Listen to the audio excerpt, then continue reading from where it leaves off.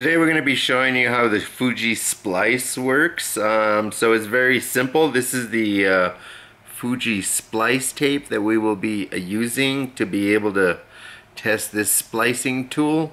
So basically the way it works is we will put the carrier tape to be spliced in there.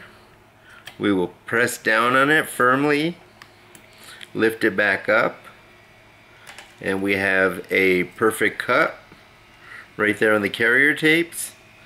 And that is an 8mm paper tape that we're looking at.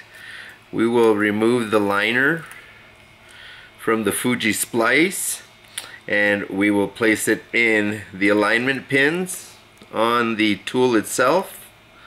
And then we will place the two pieces of carrier tape to be spliced on there as well. Once we've done that, we will fold the top piece over on that. Once we've folded the top piece over on that, we'll remove it and press firmly on both sides, and then we will remove the plastic carrier. We will discard that, and what you have is a splice on the top and a splice on the bottom. And that is with this Fuji Splicer.